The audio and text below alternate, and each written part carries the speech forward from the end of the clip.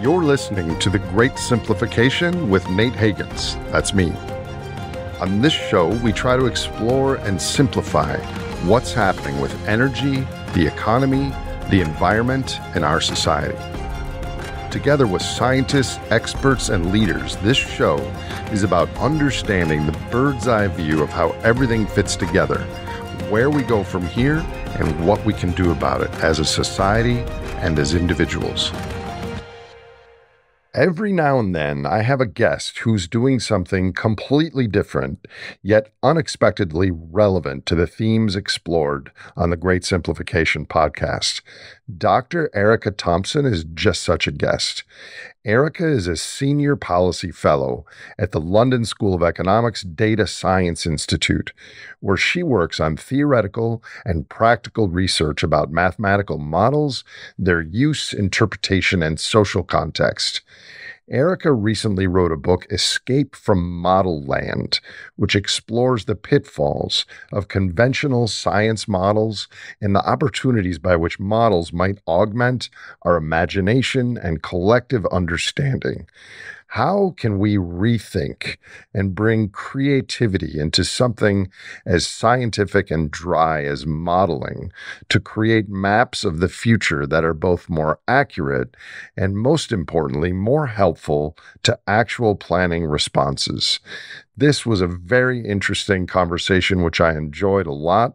Please welcome Dr. Erica Thompson.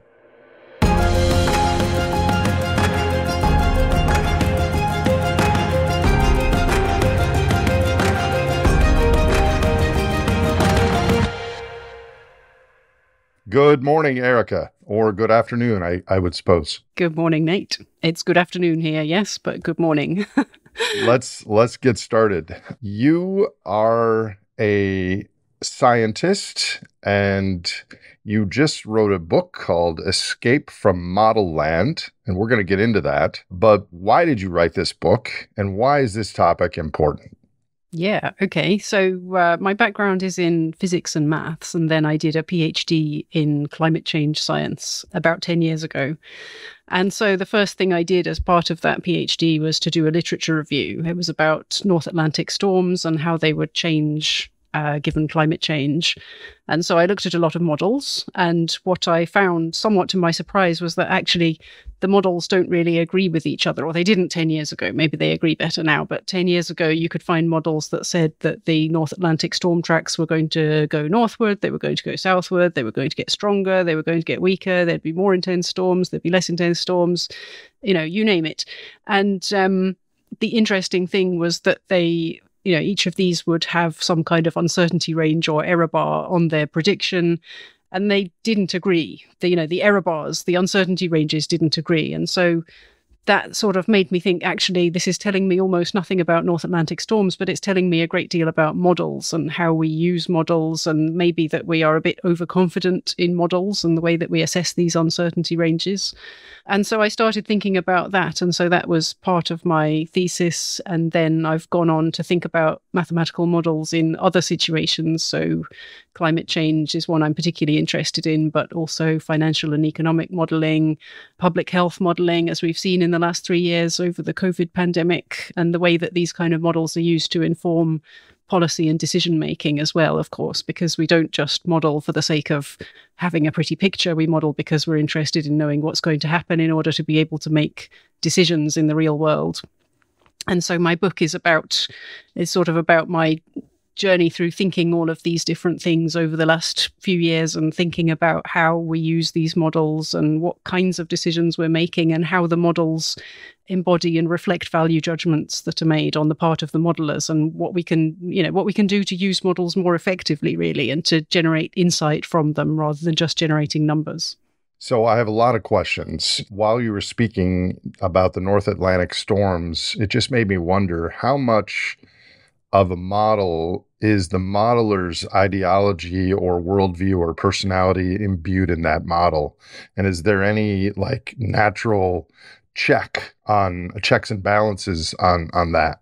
I mean, so it depends what it is that you're trying to model. And if you're making a model of tomorrow's weather or the flip of a coin or the next roll of a dice or something. Actually, it doesn't matter who the modeler is. The value judgments don't really come into it because you're pinned back to the data. You're always pinned back to the data, and you can make any kind of model you like, but you will be able to test it every day or every time you roll the dice or every time we get a new observation of weather. You'll be able to check it and you'll test it and you will go back to the data and you'll be able to say, was this any good or was it not? And that will be pretty incontrovertible, and it will be something that means that it doesn't really matter who the modeler is. Okay. But then you're on a spectrum, because some things obviously take a lot longer for those observations to pan out, or there isn't very much data, or maybe there's lots of data, but it's not actually necessarily the relevant data. To what extent should we think that successful predictions of past election results should be indicative of a successful prediction of future election results, for example? That's something that, in order to do that, we have to make an expert judgment about the degree of similarity of the past situation and the future. Climate change, obviously, we expect that the climate is changing, and so observations of past climate, while they are useful and indicative, aren't necessarily going to tell us exactly what the future climate will be, because the one thing we know is that it's going to be different. And so in those situations where we're thinking about, future systems, where we're thinking about complex systems, maybe chaotic systems, social systems, any system where humans and human interactions and social characteristics have some kind of, some part to play in the system, then those become much more difficult. And I think those are the ones where we really see that the characteristics and the assumptions and the biases and the blind spots and the preconceptions and the ideas and the worldviews of the modeler become much more important, and they can become embedded in the model, and there isn't a huge amount of data to be able to tie it back at every step. So you just wrote a book on models. What is a model? And is a model only a computer thing, or do we also have mental models in each of our heads? Yeah, so I would say a model, very generically, is a metaphor that we use, that we sort of construct to say that one thing is like another thing in order to try to understand the properties of the one thing. So you could say the climate system, the real one, is like a climate model in certain ways, and it will give us information about that if we sort of extend the metaphor. But the question is, how far can you push that metaphor before it breaks? A photograph is a sort of, in inverted commas, metaphor in the same way. It is like the subject of the photograph in some ways, but obviously it's not like them in other ways. A picture of me or my face would be like me in the sense that you could recognize me from it, but it looks completely wrong if you flip it over and look at the back, or it doesn't give you a 3D picture. It doesn't tell you what I like to eat or what I had for breakfast or my opinions on anything. So all metaphors are going to be limited. So the models that I'm most interested in are the kind of big complex models that we probably put into a computer, and there's a whole load of programming. So things like climate models of public health, the coronavirus pandemic, models of finance and the economy, these sort of big complex models. But I think that they are only one end of a spectrum of models, and the same kinds of insights apply all the way along that spectrum. So Donella Meadows, I'm sure you're aware of who that is. She was the lead author of Limits to Growth at the Club of Rome 50 years ago.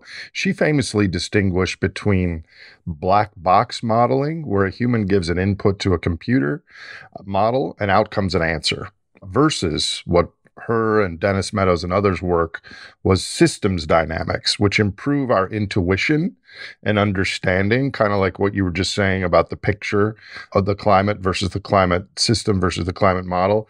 They improve in our minds what is happening. So our modern climate models are a combination of these two. They both spit out an answer and they improve our understanding of what's going on in the physical world. Or have they become so complex with so many inputs that they've actually become black boxes that we can't understand what's going on internally? Well, I think they're a combination. And obviously, the whole point of starting with the laws of physics is that you expect to be making a system dynamic model. You're expecting to be able to play with it and match it against real physics and real behaviors, including the complex emergent behaviors that the climate system has. And that you would then be able to sort of test out different hypotheses, try things, see how they work, see how they match up and improve it. And that it would in that sense, be a system dynamic model and help to improve intuition and understanding. But of course, within that, if you go down to the small scale within climate models, there are also black boxes. There are what are called statistical parameterizations of behavior at the small scale within the grid boxes. So you might say, I'm interested in the microphysics of how chemical reactions happen in clouds. And somebody might have a mechanistic model of how that works. But in practice, you can't do that in real time on your computer. And so you create a statistical sort of representation of what the net effect of all of that would be, and you stick that in. And so that is in some ways a black box that is part of the model. And then, of course, as you hinted, I think when the models become extremely large and complex, they can become black boxes insofar as actually it's very hard for one single individual to understand all of what the model is doing, because it's been created over decades by hundreds or even thousands of different people working on their different subroutines and connecting them all together. And so I think, it probably is reasonable to say that there is nobody who could fully understand all of the workings of a whole climate model, one of the real state-of-the-art ones. And in that sense, yes, it becomes a bit of a black box. It becomes hard to calibrate. It becomes hard to say, okay, I'm going to look at the output here and make a few changes and it will get better, because you make a few changes, you twiddle the knobs and it gets better in some respects and it gets worse in others. So you've got a whole load of trade-offs as well when you're thinking about where to go next and how to develop it. So how can climate modelers attempt to account for the known unknowns? And is there a practicality to even attempting to model climate when it's so difficult to nearly impossible to create an accurate model with tipping points and all these emergent things that we just don't understand? Well, of course, there are a huge number of known unknowns and potentially unknown unknowns in climate. And the modelling that we do does attempt to take those into account in some ways. You can't really do that within model land. So my book is called Escape from Model Land. And I like to sort of make this picture of model land being where you are when you're inside your computer model and everything works and all your assumptions are correct and everything's perfect. And actually, we're interested in the real world, not in model land. And so we have to have some way of getting out of model land, either with respect to data by sort of checking against data, or by the use of expert judgment by saying, we believe in the quality of this model because it has good physical representations, or it shows the behavior in a realistic way, that sort of thing. So in terms of attempting to account for these unknowns and the things that are not modelable within the confines of model land, you have to say, actually, we're going to make that leap out of model land. We're going to make some expert judgment about the quality of the model and the quality of its representation of real life. And so, for example, just to give a concrete example, what the IPCC have done is used they will take the model output. So say you've got 20 different models and they are telling you what the global mean temperature is going to be in 2100. And so you've got 20 different numbers, and you could use that to sort of create a distribution, or you could generate a confidence interval. Say you use your 20 models and you make a 90% confidence interval of what the next model run will be. We're not interested in the next model. We want to know about the real world. So what the IPCC have done is they've sort of arbitrarily downgraded their confidence. They say we take a 90% confidence interval about the model, and we'll call that a 66% confidence interval for the real world. So you're basically just saying, actually, we're less confident than the models are. And so that's a completely ad hoc step. It's nice because it does genuinely escape from model land. And so in that sense, the statement made by the IPCC is a statement about the real world and not just a statement about the models. And I think that's good because it gets towards some kind of accountability. It's easy to say, oh, it was just a model, we never expected the models to be perfect retrospectively. But you want to be able to say in advance, we understand that our models are not perfect. And so, you ask whether we should even attempt to model the climate when we can't create an accurate model. Well, of course, we can create a very good model of the greenhouse effect. It's just very imprecise, and we expect that there will be a whole load of interesting stuff going on in terms of the details of what actually happens to local climate and weather and the things that people care about and the things that impact upon communities, industries, people, etc. So we can do the large scale and we can't do the small scale, and we are making these big and fairly arbitrary judgments about the quality of the model. Does that mean it's worthless even bothering to try and model climate? I don't think it does. I think we still have that, as you said, the system dynamic contribution. We are doing it in order to improve our understanding of the system, and we're doing it in order to understand how it works and how the physics interacts. We just shouldn't necessarily expect to get reliable, detailed, accurate, precise answers at the local level. So in your book, you talk about subtracting climate from a climate model. What do you mean by that? And how does adding complexity make this a difficult process?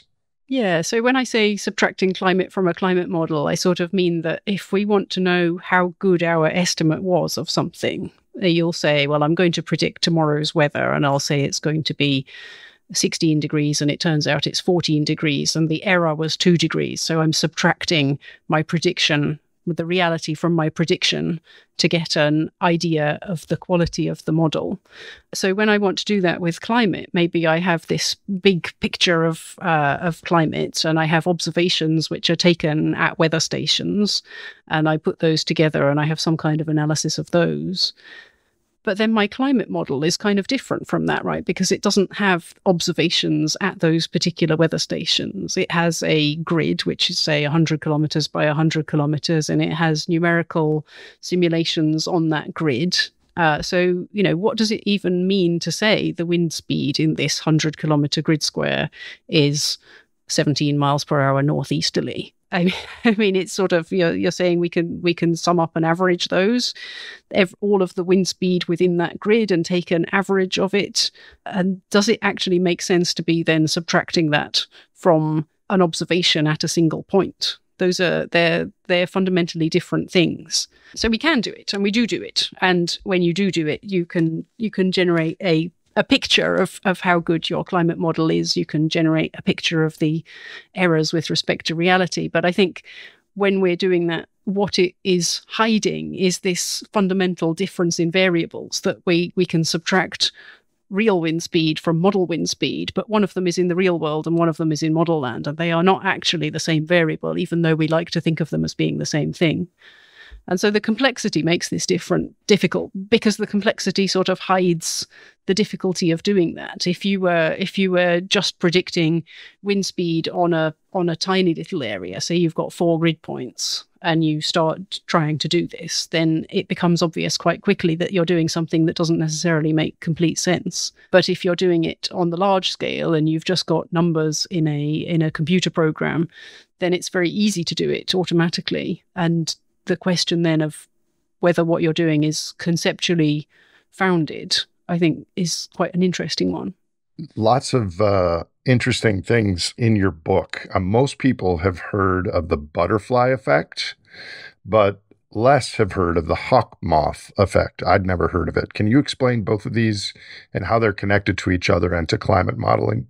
So the butterfly effect, which people will generally have heard of because it was popularized in the sort of 1980s and 90s, is this idea that things can be very sensitively dependent on initial conditions. So the kind of the idea of going back in time and treading on a butterfly and having some major effect on the future, or the flap of a butterfly's wings setting off a tornado in Texas. I mean, there are various different conceptions of it, but the idea is that a small change at one point in time, even a tiny little change, can propagate forward into actually very different trajectories of what the future will look like. And so that's kind of well understood, and it's in the collective imagination, but it only refers to this difference of initial conditions. And so in terms of prediction, it's important, but I think it's less important than a corresponding problem, which is the slight errors in a model. So if you are making a model of what the future will look like, and your model is very slightly wrong, to the flap of a butterfly's wings, a tiny bit wrong, then the differences in the prediction and the real system can propagate forward in just the same way and diverge in the same way, so that a tiny error in the model results in a large prediction error in the future. And so that I've called the Hawkmoth effect, by analogy with the butterfly effect. Do you suspect the Hawkmoth effect is larger than the butterfly effect? I think it must be. I mean, they're sort of, at a minimum, they are the same, because the Hawkmoth effect, if your model is wrong, then you make a sort of one-time step of the model being wrong, introduces a small initial condition error, right? So at a minimum, one step of the Hawkmoth effect then introduces a butterfly effect. And so it can't be less in that sense. Is there such thing called a hawkmoth? In the US, I've not heard of that. Is that a Wales creature or? So I was going to go for the moth effect, but it sounded really boring. So I thought I'd find a type of moth that was more interesting. So I looked up, and actually there's a whole family of hawk moths. And there are from the death's head hawk moth, which is probably the most famous one, which has a sort of skull on its abdomen. And the one that I like is the poplar hawk moth, which is native to the UK, and it feeds on poplar trees, and it has got a very impressive caterpillar and big furry antennae and nice grey wings, but it's quite camouflaged. It's more dark and mysterious than the pictures of the butterfly effect with a really pretty, snazzy butterfly. The hawk moth is a bit more camouflaged and mysterious. Excellent choice. Excellent choice.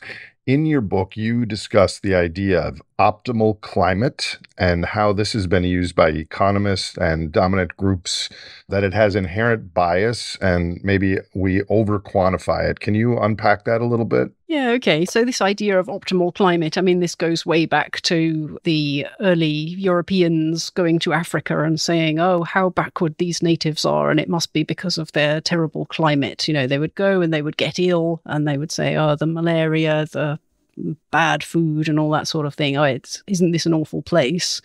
And the reason that we Europeans are so much better and developed in every way must be because we have better weather. Which is hard to understand these days, really. But so they would then sort of go back and systematize that and say, well, all right, so the climate of Europe or North America is whatever it is, and there's an average temperature and an average rainfall, and then you come up with some arguments around this about how that must be optimal for growing crops, or how people have benefited from whatever aspect of the weather that you want to focus on, and contrast that with, say, the Caribbean or West Africa, and say, well, this must be the reason why Northern Europe and North America are so much wealthier, because of this better climate, which is completely ridiculous and obviously ignores a whole load of other structural reasons, not least the problem that the dependent variable that they're trying to assess is something that has been fixed by the dominant groups in the first place, GDP. So who came up with the idea of GDP? Who has the highest GDP? Is this surprising? And so that's sort of the early history of this idea of optimal climate. And it was used to come up with all sorts of silly rationales for doing all sorts of silly things. But it becomes, when you bring that sort of forward into the present day and look at what economists are doing in terms of climate and weather outcomes, and thinking about how the economy might be affected by climate changes, then you can find people doing actually very similar things and saying, that the average temperature of a region is whatever it is, and correlating that across a number of different countries, correlating productivity, say, with average temperatures. Again, ignoring a vast number of other structural reasons for differences between countries. And then perhaps most interestingly and more recently, looking at changes between years in the same country. So saying, well, it's slightly hotter. If it was slightly hotter in 2021 than in 2020, then what was the productivity change between those years? And can that then be sort of regressed back onto temperatures? And then trying to say, well, if the temperature increases a bit, what will be the productivity changes? And I think, that sort of, it's slightly harder to criticize that, but they come up with some rather ridiculous answers because it's always operating at the margins, right? And it's ignoring all of these other structural characteristics. So you have a paper, if you go back, I'm sure you've discussed this on your podcasts in the past. You've got Bill Nordhaus, who got the Nobel Prize in economics 4 or 5 years ago now, who looked at the optimal temperature for the optimal climate outcome relative to how it would influence GDP and all that sort of thing, and saying, that maybe the optimal climate would be 4 degrees of global mean temperature change. And that's because, again, the analysis is at the margins and it's ignoring a whole load of other things. And it has these assumptions about what productivity is and what generates productivity and how temperature impacts it as a function of, all the other things that might be going on in a country, because obviously there's politics and there's changes in everything else at the same time. To me, that's the big downside of models, especially if someone is attributed the status of a Nobel Prize winner. They must know what they're talking about. And to say that 4C temperature differential is the optimum climate just shows how a philosophy can be embedded in a model that's just disastrous. Many people think a 4 degrees Celsius change would mean human extinction, or at least a large population culling of humans and other species because of the positive feedbacks. Is that like a credible thing in the climate community that people actually believe Nordhaus's research on that, or how has that evolved over the last 4 or 5 years? No, I mean, I think if you ask a climate physicist, they will say it's completely ridiculous and there's absolutely no way that 4 degrees could be the optimal. That there are so many things there are so many things that are known to happen well before 4 degrees that would be extremely bad, and so many unknowns that could possibly happen before 4 degrees that would be even worse, that the concept of 4 degrees being optimal in any sense whatsoever is extremely hard to comprehend. You look at the impacts that are happening already at, around 1 degree of global mean temperature change, and then the things that are projected to happen before 2 degrees, and it's completely incomprehensible. And yet, as you say, so this is because of the biases and the things that are built into the model by the economist, who says, well, actually, everything that happens indoors isn't affected by climate. The only sectors that will be affected by climate change are agriculture and maybe mining and that sort of thing. And, I think from a trivial look at it, you can see that that's completely ridiculous. It is completely ridiculous. This gets to the late Herman Daly's point that a standard economist would look at food production as only 3% of our economy. So if we lose all food, we would only drop 3% in our economy, but the rest of the economy depends on people having food. Yeah. What if there was a philanthropist listening to this program that would start a fund to remove prior Nobel Prizes for analysis and conclusions that were total bunk and unhelpful to society, and just explain why in each case we're removing this Nobel Prize? Okay, let me move on. You have so much stuff in your book. I'm worried you'd have to remove quite a lot of them. Yeah, really? I know of several, but quite a lot. Yeah, maybe so. Yeah. Well, let me talk about that for a second. Does higher status in our society lend more respect and credibility to that person or that entity's model?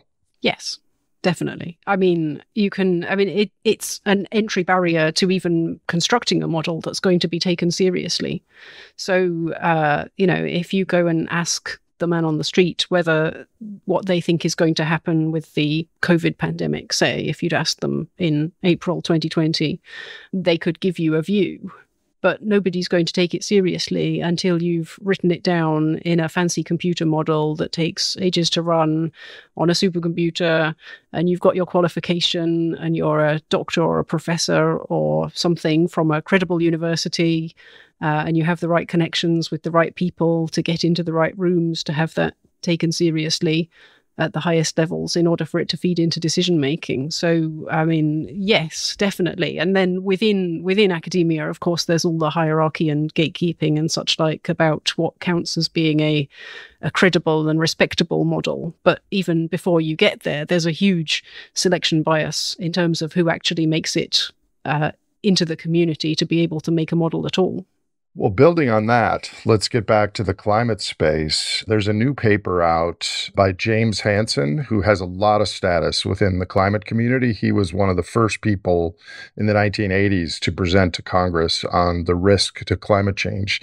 In his new paper, he asserts that the long-term sensitivity of a doubling of CO2 is much higher than previously thought. And he said by the year, I can't remember the exact details, but basically we're headed for 10 degrees Celsius in the long-term Earth system equilibrium.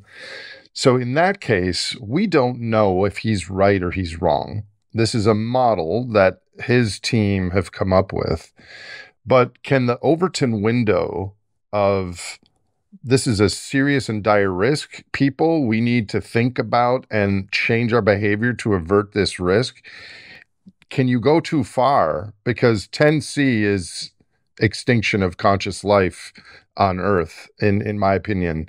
And so do we have the moral right to say, oh, James Hansen, brilliant climate scientist, says it's already too late? I think we have to assume that he's wrong from a moral standpoint and try to avert such a thing, whether he's right or wrong. What do you think about that? Well, I mean, there's lots of questions there. I mean, there's the plausibility of the 10 degrees, which I think, feels unlikely, but maybe we can't rule it out. There's the question of whether we should act as if we believe that, if you're putting... But just to be clear, Erica, he's not talking about 10C this century. He's saying 5 centuries from now, that's where things will eventually get to. Sorry. So the long-term commitment being 10 degrees. I think we can't rule it out. It's not completely impossible. It feels unlikely just given the sort of thermodynamics of the Earth system. But of course, there are potentially lots of feedbacks in there and there is very little evidence. We don't know how things might pan out. And so it is at least possible. But do you put a 10% chance on it or a 1% chance or a 0.001% chance on it? And do you allow any of that to figure in your decision making or not? I think it is a fair question. And yes, I'd certainly agree. When you get to the sort of absolute worst case scenarios, there's almost no point considering them at all, because if at the point you get to those, all bets are off. Is it too late? I think it's clearly not too late. The commitment, there may be commitments in the Earth system, but there are lots of things that one could do to tip things back the other way, and they may have equally bad outcomes. There are all of the social and political outcomes that you have to think about as well. But I would say the Earth system is not committed, in a sense, to 10 degrees or even to 4 degrees. But the choices that we make in the next decades have a very great bearing on that. I completely agree with you, Dr. Thompson. However, neither you or I are climate modelers of the type of James Hansen. So we are systems analysts and looking at the subjective and the objective within the models, within the global macroeconomy. But this gets to my point. You or I don't know his model, and we're not qualified to the level that he is. So how do we think about that as humans who respect science and peer review, et cetera? Yeah, okay. So, this is another major point of my book, really, is talking about this level of expert judgment, and that actually, ultimately, trust in science and trust in models is equivalent to trust in experts and expertise.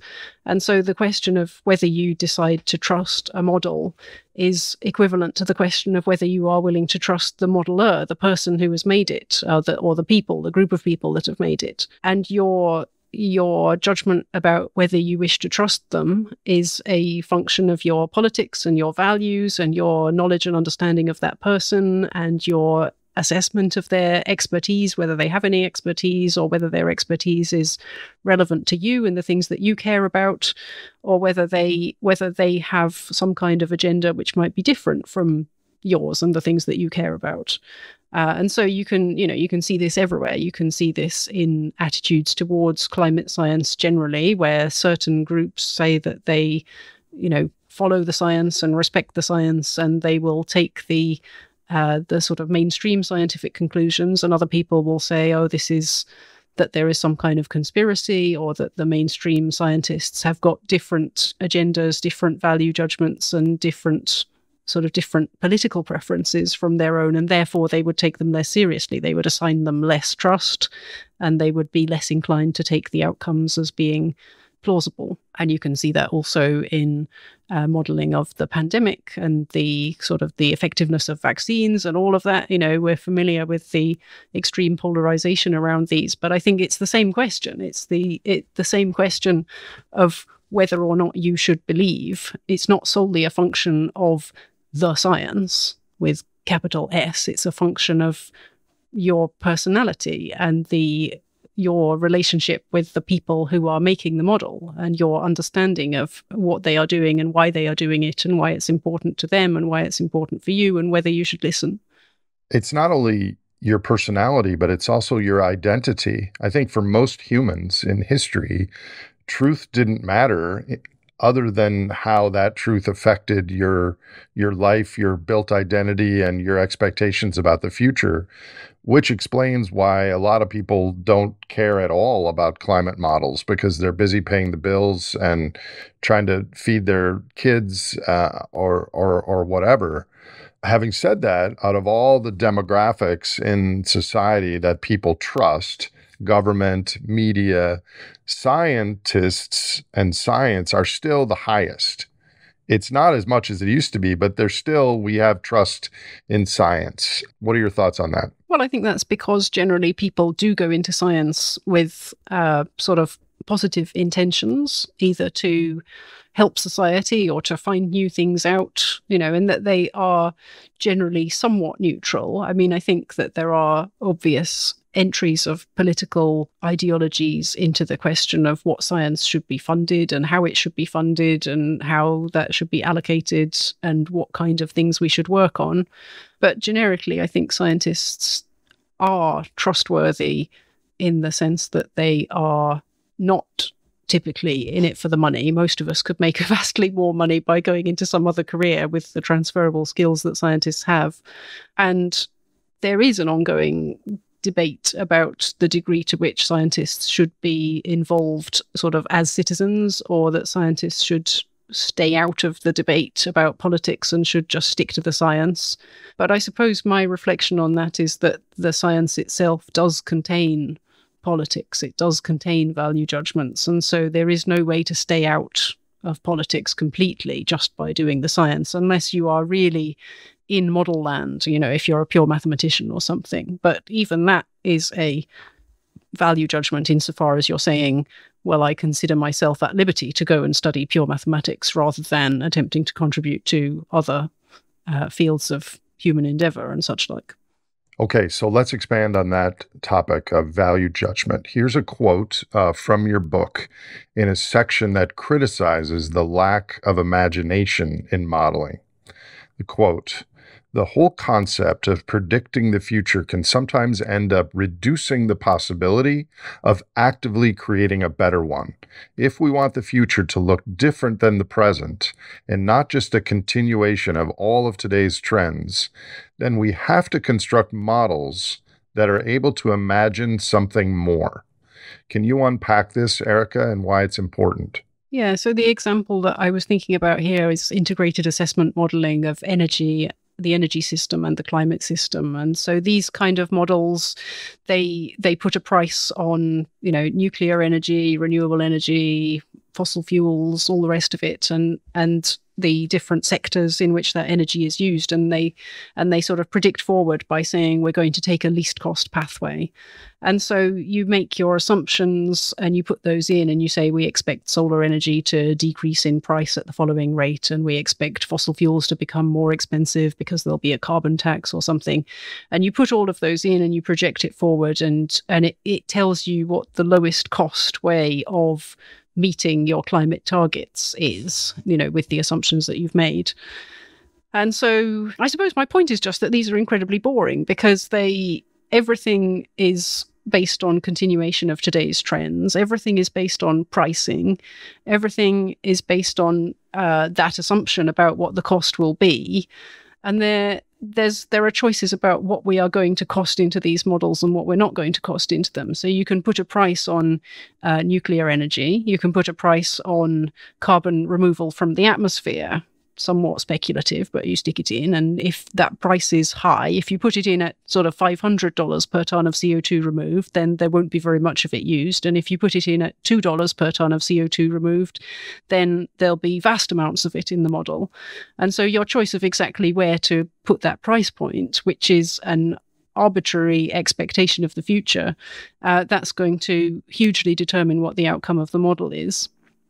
And of course, then there are other things which we might consider pricing in, but we don't. So, for example, what would be the cost of behaviour change? If you were willing to put £500 million into a behaviour change programme to reduce energy usage or improve energy efficiency of appliances or something, how much would the cost per tonne of CO2 avoided be? We don't really put that in.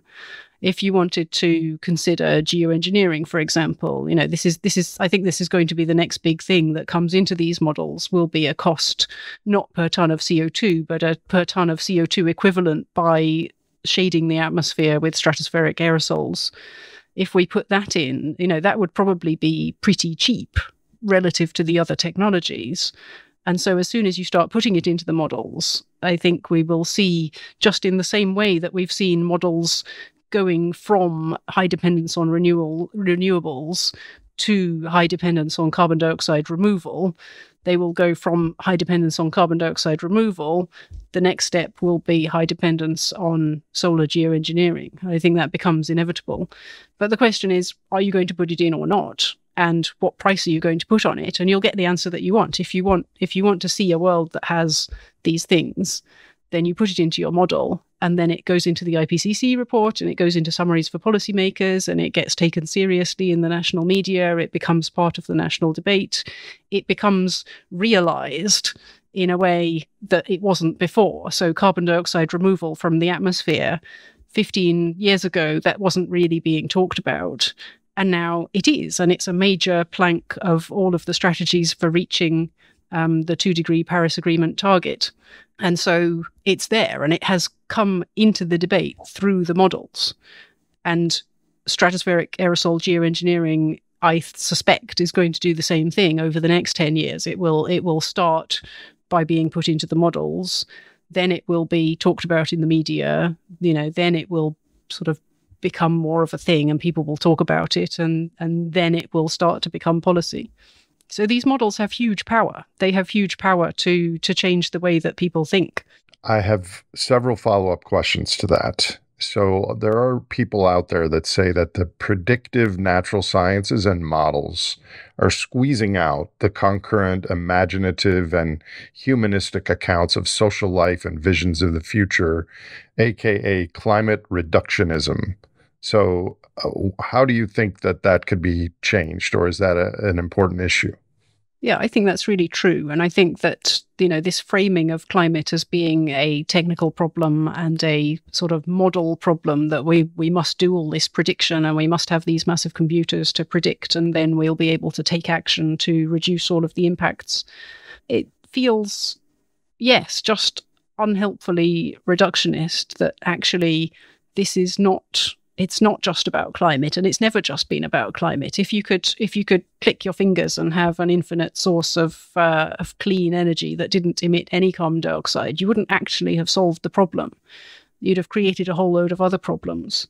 And so I think that's the that's the difficulty that we have, that if we are siloed into climate and we say the problem is climate and we have to solve this climate change problem, then, as you say, we squeeze out all of those other questions about what it is to be human and what the future is going to look like and what it ought to look like, what we want it to look like and what society looks like and how we interact with each other and how we relate to the natural world. And all of these questions are just kind of shoved to one side in the focus on modeling and predicting and the physics and the technology and the science of it. You know, we ignore the fact that actually we are humans and this is a human problem and a human question. And so I would like to see a working group 4 in the IPCC, for example. They have 3 working groups, and one is on the physical science, one is on impacts, and one is on, well, I'm not quite sure exactly what it is. It's sort of technologies for mitigation.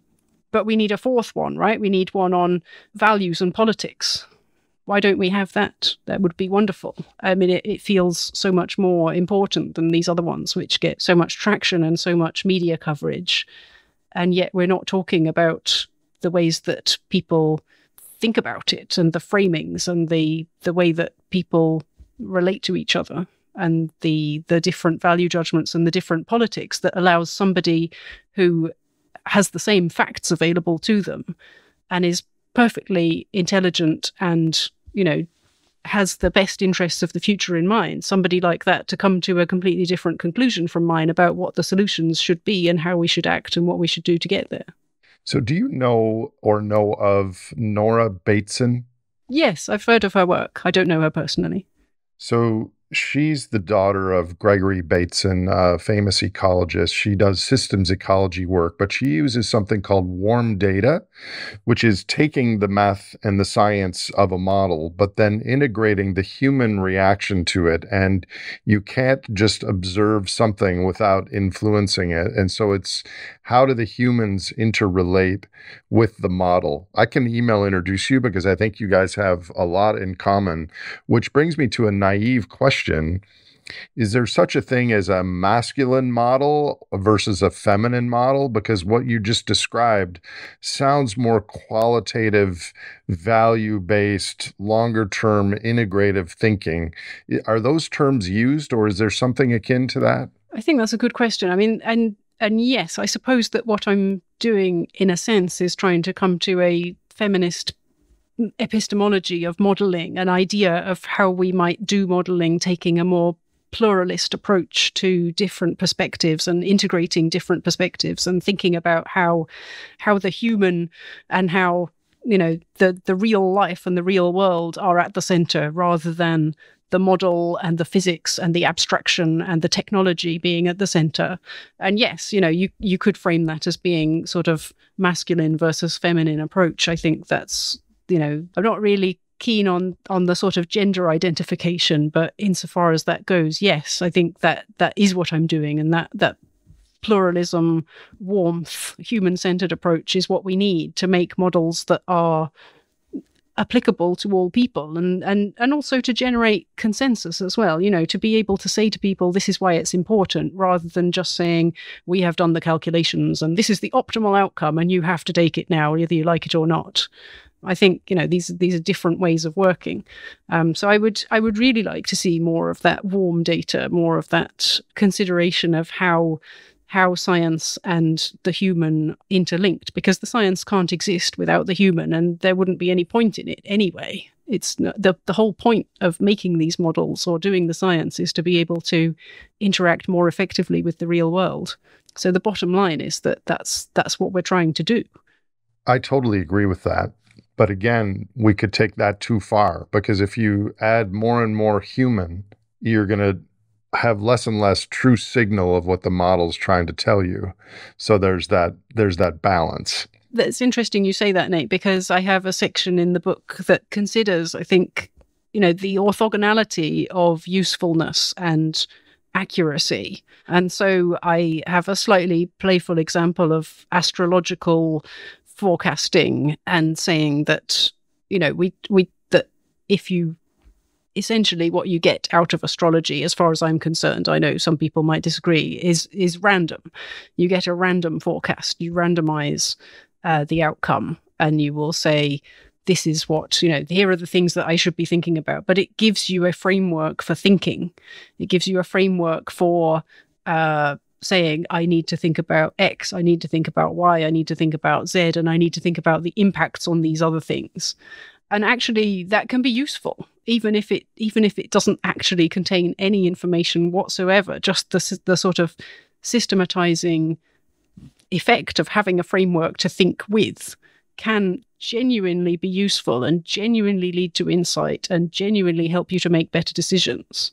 And so, as I say, it's slightly playful and slightly tongue-in-cheek, but I think that certainly we don't want to throw away the information that you can generate from models. But when we are thinking about these sort of speculative models of the future and of what the future should look like, we have to bear in mind that they really are effectively just mathematical encapsulations of expert judgment. And so then we go back to the question of who is an expert? Who do you want to be telling you what your future should look like? Do you want it to be the sort of elite, well-educated, middle-class people in universities, or do we want it to be, in some sense, more democratic than that? What would a more pluralistic approach to modelling look like? We don't want to throw away the baby with the bathwater, because obviously, at the other end of the spectrum, we have things like weather models and models of sort of ballistic motion that put people on the moon 50 years ago, and these absolutely work. They demonstrably work. They are demonstrably correct and useful and contribute to making better decisions and intervening in the real world more effectively. But at the other end of that spectrum, it is effectively just imagination. It's what you think. It's your ideas. And just because they happen to be written down in a mathematical language, that doesn't make them any more reliable and trustworthy than one that is written down in a different way. You paint a picture or write a story or whatever. Isn't that the core challenge at the end of the day, is that we had imaginations way before we developed science, and therefore an astrological forecast is always going to have more signal to the average human than a climate model? Maybe. I mean, I don't know. I think climate models have a lot of signal, and I think they can be very compelling, and the way that they're presented can be very compelling. If you say, here's a picture of the planet, and here are these bright red bits where something nasty is going to happen, and the blue bits where there's less change, or, you paint these pictures of extreme events, wildfires, floods, droughts, and all the rest of it. I think that is actually a compelling story that can be told around these models. And as much as, astrology, which I have to say doesn't appeal to me personally, but it's about the framing and it's about how it's communicated, and the model is part of the communication. So the way that the model is constructed and the kind of outputs that the model gives, the visualization that it permits, these are all part of the communication of the ideas of the modeler to whoever the audience is, whether that's policymakers or the general public or some specific constituency that they are wanting to talk to. And yes, then there's the sort of reputational questions of who's making it and what their qualifications are and whether they have the right bits of paper and whether they've used the right kind of font to make it look credible. Do you use a font, the same font used by a national newspaper, or do you use a sort of wiggly handwriting font? Obviously, these are, it's trivial, but these influence the degree of credibility that you're seen to have. So I agree with you on astrology. It's why I long ago gave up Match.com.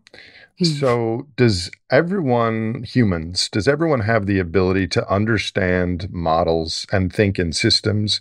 I know this is a speculative question, but there's something called the Big Five personality traits and other psychological metrics. I'm just wondering, one of the Big Five traits is openness to new experiences and new information. And on all those traits, by the way, I score in the 100 percentile in openness. So I can naturally look at a model and it tells me something about the world and I'm curious about it. It tells me something scary about the world. I'm like, oh my gosh, I need to pay attention to that. Whereas other people might not be as open, and anything new that pretends something different about the future, I don't want to look at that. I'm just thinking out loud. Is there any psychological trait that map with the ability of a human to better understand models? I mean, it depends what kind of models they are. So if it's a climate model, then yes, you have to be sort of relatively numerate and have that kind of systematic approach, and probably a sort of elite Western education is more likely to give you that. It's not just personality, it's also how you're brought up. But more generally, I mean, I think anyone can understand models, because models can be much more than just this numerical story on a computer. They can also be a work of literature. I think if you want a different kind of climate model, Kim Stanley Robinson's Ministry for the Future novel, I think that is a different kind of model, in the sense of being a sort of expression of imagination about what a future could look like, generated with some degree of internal consistency and logic about how it might pan out and how the different elements would work together to make that outcome happen. And it has the same limitations. It is somewhat contrived, and it perhaps ends with an outcome that isn't necessarily one that everybody would agree to be realistic, and it doesn't represent certain things, and it spends too much time on others. But that's exactly what all the other models do. So Stan is going to be on this show in 2 months. We have a podcast recording date, but you're talking about Ministry for the Future. Is a book like that also a model? Because you read the book and it's fiction based on science, tells a story, changes how you think about the world. Is that a model as well? Yes. So in my conception of what a model is, yes, it is, absolutely. And it is something that helps us to think. It's an aid to thinking. It's an aid to communication.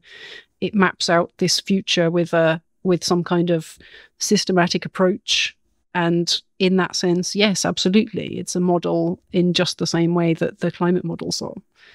So I care, as you and your husband, my friend Chris, know, I care a lot about the climate, other species, and the environment.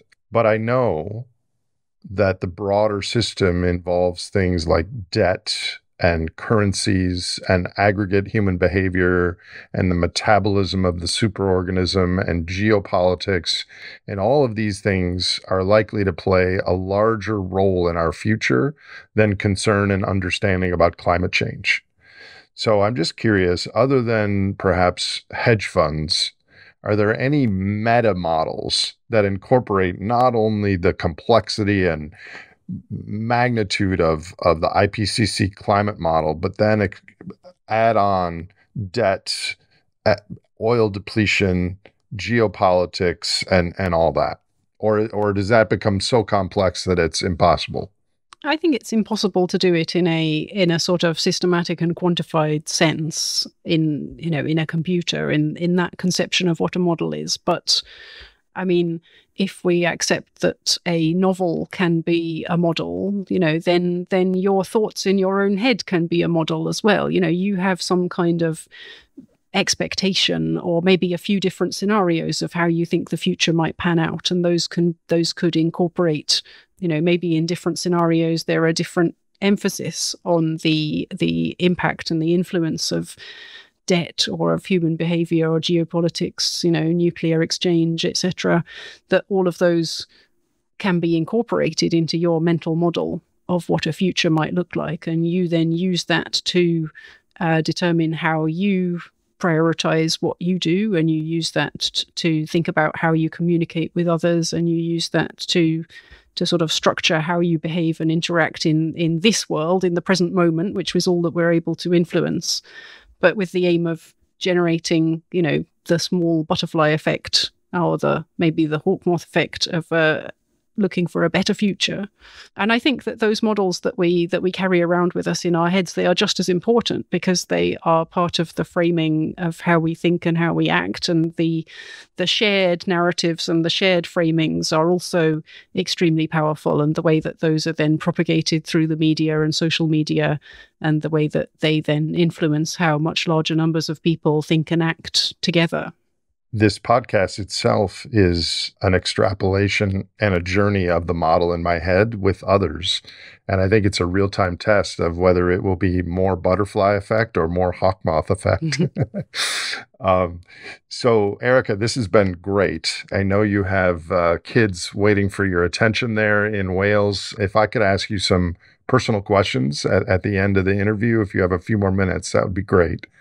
Given your work on these issues, do you have any personal advice to listeners at this time of global anxiety about climate, the economy, energy, geopolitics, et cetera?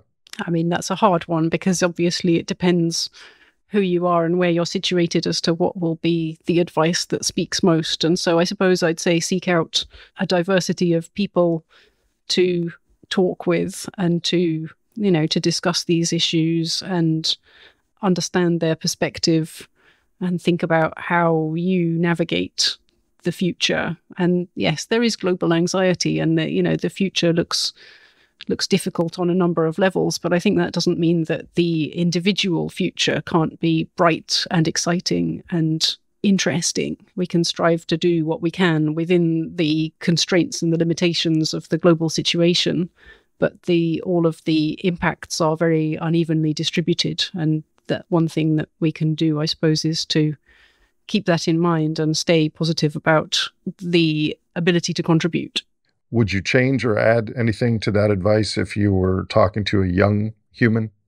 I don't think so. No, I think finding people that you get on well with and that you're able to talk to is really important, because otherwise it's easy to sort of, feel all of this like a ton of bricks on your shoulders and just get stuck. But with other people, you can find something that you can do that makes the most of your gifts and interests and is satisfying, is interesting for you and is a niche that you can occupy regardless of what happens to everything else.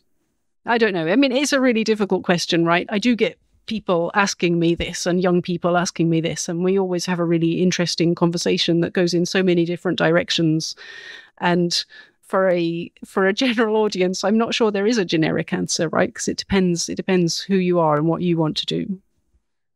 I think the answer you just gave is the right answer. You end up having a wide-ranging discussion that goes in lots of different directions, and that is the answer, because processing this and talking about it is the most helpful thing. And as I don't talk about solutions anymore. I talk about responses, and there are a million responses, and there's lots of different people in different situations with different value systems and abilities, et cetera. So next question, Dr. Thompson, what do you care about most in the world? Well, I mean, the easy answer is my children and my family, but I suppose I thought about this a bit in terms of maybe what would I be most sad about losing? And my children and my family come at the top of that list as well. But the biodiversity of life and the kind of abundance and beauty and diversity of life, I really care about deeply. And so I had a conversation maybe 10 years ago with someone who's now moderately high up in this effective altruism community about sort of long-term futures. And we were trying to think through together some of these questions about, does it matter if the entire human population become extinct, or what is the value of additional lives in the future and additional lives now? And what's interesting about that was that this person and I came to really different conclusions, that they went away sort of systematizing something very specific about the value of additional lives in the future and how to add them up and what, how you could do that. And that led them down this path of thinking about the long-termism, and that we should be putting more effort into avoiding catastrophic events rather than putting more money into, say, reducing poverty now. And I think that, that's a really interesting discussion, because I came 10 years ago to kind of the opposite conclusion, that having done all of this and thought about it all, I decided that actually there was no consistent logic to be able to say, actually, I value this, and I am then going to be able to write down a definitive calculation of what is the maximum value that can be generated from this planet or this universe and how we can optimize it in future. I came to the conclusion that actually we can't value lives in the future and lives now on the same scale. They are really not commensurable, and that the only opportunity we have to act in the world is now and in the present moment. And so that actually that the catastrophic risks in the future, they may well exist, but we can't weigh them in the scales with poverty now. It doesn't make sense to do so. It doesn't conceptually make sense to do so. And then I was thinking about, how you integrate a value for biodiversity or ecosystems or the abundance of life into that as well. And again, I came to the conclusion that really you can't do that. I started trying to think about how you would systematize that. Could you say, for example, that the sort of developed stable ecosystems with greater biodiversity, because they have been stable for a long time, have greater value than the ecosystems that are full of pioneer species that are invading a new environment which is rapidly changing? And I kind of came to the conclusion that actually we can't really do that either. It just doesn't really make sense. Why should we value organisms that have developed to occupy a very specific niche? Why should we value them more than organisms which have developed to be effectively invasive species? They are the pioneer species that thrive in a changing ecosystem when the conditions are extremely variable, rather than in one that has been stable for a long time. And so that kind of made me think, well, why, if I can't really work out what it is that I value, I could say fuzzily, but I can't really say why a finch with a particular length of beak is more important to me than a rat or a cockroach. So maybe I'm overthinking it, but I'm not quite sure where you go. I think it's an interesting sort of ecosystem approach to say, well, why, if the future is a changing climate and a changing physical circumstances, then the future of our ecosystems is change, and a changing ecosystem implies unbalance, and it implies invasive species, and it implies, all of these aspects of change. Is that something that I should be scared of for its own sake? I'm not really quite sure. I think I would summarize everything you just said, or most of what you just said, by stating that ecology worldview and an effective altruism worldview use different mental models. Yeah. A few more questions. We've talked a lot about climate change on this conversation, but what issue are you most concerned about in the coming decade or so in our world? I suppose I'm most concerned that people don't feel like they have common purpose. That, on a relatively, from a small scale to a larger scale, thinking about the sort of global geopolitical situation, but also going all the way down as fractured communities and the impacts of social media maybe on allowing people to spend less time talking and compromising with neighbours of differing views. That this has sort of eroded that sense of common purpose. And I think in Britain, where I am, you see it really particularly starkly, because after the Second World War and in the sort of 1950s, there was really this sense of common purpose, and that built things like the British National Health Service and all sorts of things, and improved the life chances for people over decades. And I've read some quite coherent critiques of sort of British politics and society about what it is that has led to that fracturing and the loss of that feeling of common purpose. And I mean, there's all sorts of theories, but I think I feel that's what I'm most concerned about, is that people are struggling to work together and struggling to understand how to relate to people with even slightly different worldviews. And so that's one of the things that I really appreciate about your work, Nate, for example, your insistence on being apolitical and on hearing that diversity of perspectives, I think is just incredibly important. Thank you. Do you have any stories or personal experiences, Erica, that have happened to you or you've witnessed that give you hope and enthusiasm on some of these issues for the next decade or so? I mean, I think we can have hope and enthusiasm without having to have evidence for it.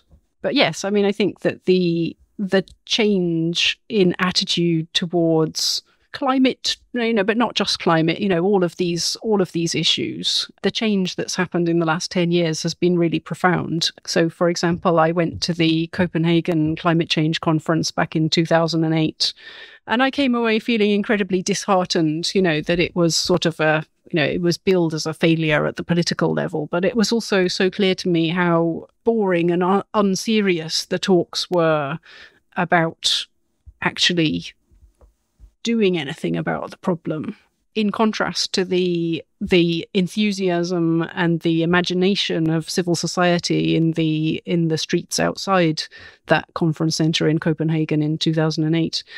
And over the last 15 years since then, there has been a huge change. And I think, people like Greta Thunberg kind of exemplify it and are part of the reason for it. But people are really starting to understand that it is starting to cut through. People are starting to see that these questions are important, that they have short-term and long-term and geopolitical consequences, that they're not just a sort of academic ivory tower concern, and they're also not something that can be sorted with a flick of the hand by politicians or civil servants just saying, yes, here is technical solution X, Y, Z, and we'll just do that.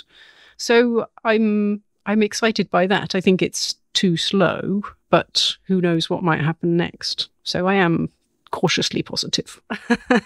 If you were benevolent dictator of Britain or of the world, and there was no personal recourse to your decision, what is one thing you would do to improve human and planetary futures? Well, I struggle to answer this question. I try to think about it. I don't know. I mean, I think somehow reducing the consumption of everybody down to a bare minimum. I mean, not a bare minimum, but a reasonable minimum. And of course, for some, that means increasing. And so some form of rationing or quotas or, energy quotas or something like that. But of course, I think that would not be what a benevolent dictator would do. Because it's too dictatorial. It is too, you just can't impose solutions from above. I think that there is no solution that a dictator could impose which would actually work, that you have to generate enthusiasm for change from the ground up, and it has to be something that comes from everybody deciding that they want to change because the future will be brighter, not because they have to change, because if you don't do it, this will happen and that terrible thing will happen. And so I would abolish the dictator and hope for the best. I would resign my position. I like that answer. If I was, in a small way, benevolent dictator, I would change around the world how people say models and switch it to modals in exactly your voice. I think that would be an improvement. Thank you so much for your time today, Erica. And I learned a lot. I enjoyed this, and to be continued, my friend. Thanks, Nate. It's a pleasure to have a chat with you. If you enjoyed or learned from this episode of The Great Simplification, please subscribe to us on your favorite podcast platform and visit thegreatsimplification.com for more information on future releases.